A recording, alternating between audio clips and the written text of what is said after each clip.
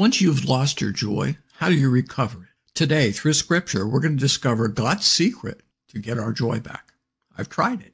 It works. Early in our marriage, my wife and I had some serious arguments, and I have to confess they were usually caused by me. In fact, I think they all were. One went on for days.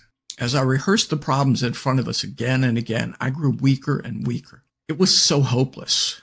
Joy was nowhere to be found, and we both began to just mope around our home, avoiding each other when possible. The simple pleasures of life were lost to us. Satan had stolen our joy. In truth, we helped him a lot. Finally, we broke out of our pain. We apologized and forgave each other. Sadness, pain, anger, feelings of rejection and hurt, anxiety and fear. All these negative emotions steal our strength, our energy. They steal our life. The Bible tells us in God's presence is fullness of joy. Psalm 16:11. We're created to be creatures of joy. We're wired for joy. Holy Spirit creates supernatural joy in us. The God kind of joy, Galatians 5:22. But the Holy Spirit produces this kind of fruit in our lives: love, joy, peace, patience, kindness, goodness, faithfulness, gentleness, and self-control. New Living Translation. Think about how joy affects you. Think of the most recent, outrageously fun time you had with family or friends. Laughter, stories, jokes, fun activities.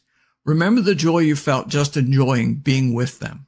Now, remember how energized and refreshed you felt after that time. You may have been tired, but your soul was alive with joy. You were living. Joy is medicine, a tonic for the soul. Proverbs 17:22, and this is the expanded translation of the Bible. A happy heart is like good medicine, brings healing. But a broken spirit drains your strength, dries up bone.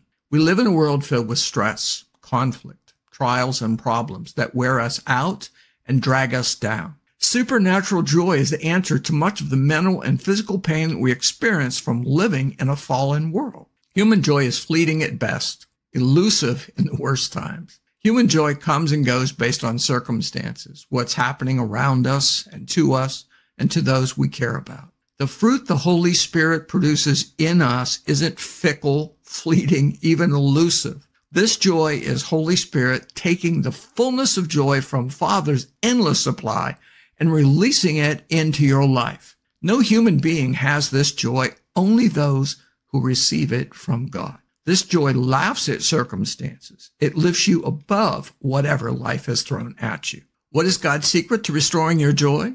This is today's activation. Many things God has for us are made available by faith.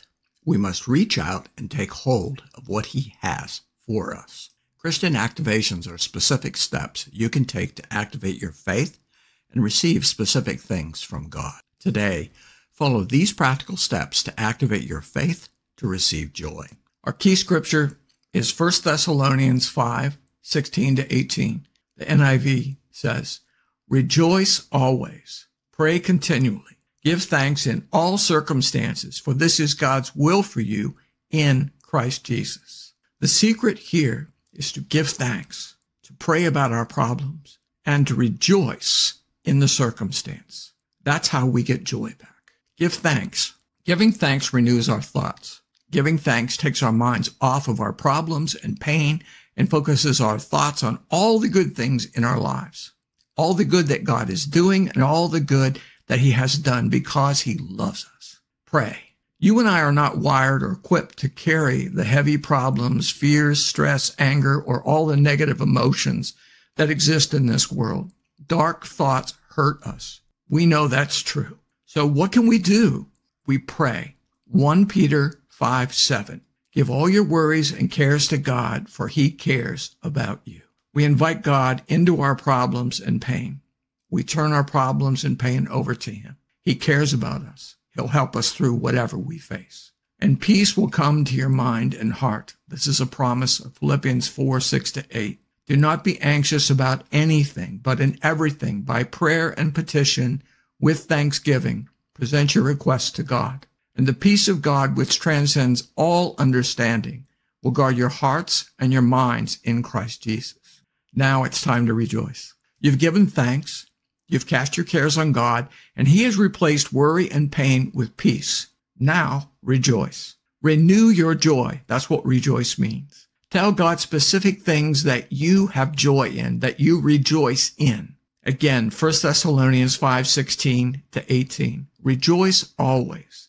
Pray continually. Give thanks in all circumstances, for this is God's will for you in Christ Jesus. The simple truth is that joy is a choice.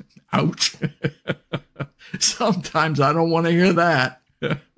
We think, but I have a right to be upset. Or maybe you're thinking, of course I'm worried. I should be. Those lies are from hell. They will take you to dark places. Get off those trains of thought. Renew your mind by giving thanks and praying through problems and rejoicing.